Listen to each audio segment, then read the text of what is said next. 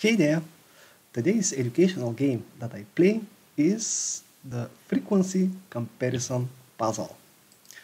This is another fun physics homework exercise when study frequency. And well, I have the base equation of frequency, which is 1 divided by time. That should be 1, for example, 1 rotation over 1 second. But, well, there are different frequencies. Let me see. I have 11 objects and 11 units to measure this object's frequency. Alright. I really want to try to begin from the weakest one.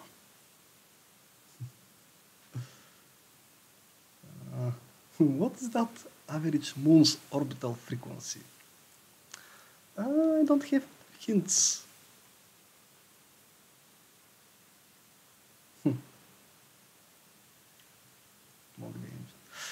Alright, let's begin with some computers.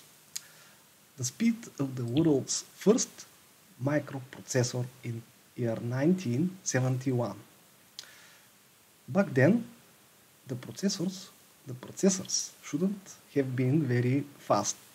So I imagine it's like, what, 100 hertz? Wait, I know the 60.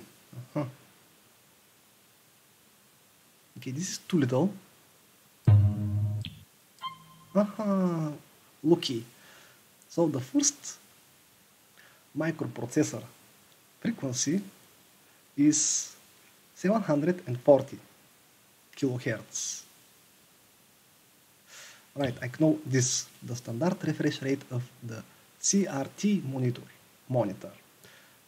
These monitors are now in the past, but I have lived through them, and that was 60 hertz, where if they reach 70 hertz, or ideally 80 hertz, that wasn't hurting the eyes a lot, because this low frequency is visible and detectable by the eye. Alright, this is another thing that I know, the fastest desktop CPU, that is the central processor unit, in the year 2022, and this is 5.5 gigahertz. So if I compare with the first processor. Alright, and what is that tremendous frequency?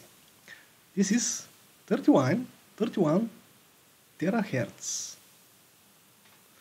Alright, the average Earth rotation should be very low frequency. The Moon too. Cycle rate of typical automobile engine at red line. Okay, this is when we force the engine. I think it was somewhere here. No. This is 100 hertz. Not a lot. This is the peak of black body radiation emitted by human body. Whatever that means. I think this is the biggest frequency on this scale, that is. Alright, what's that? The frequency of G7. This is a note, the lowest note ever sung. I got this. What's that? 189 millihertz.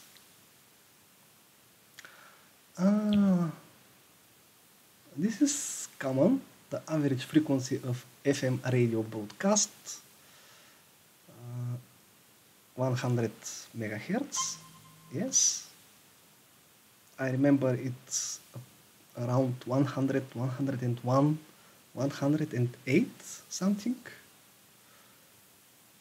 And I think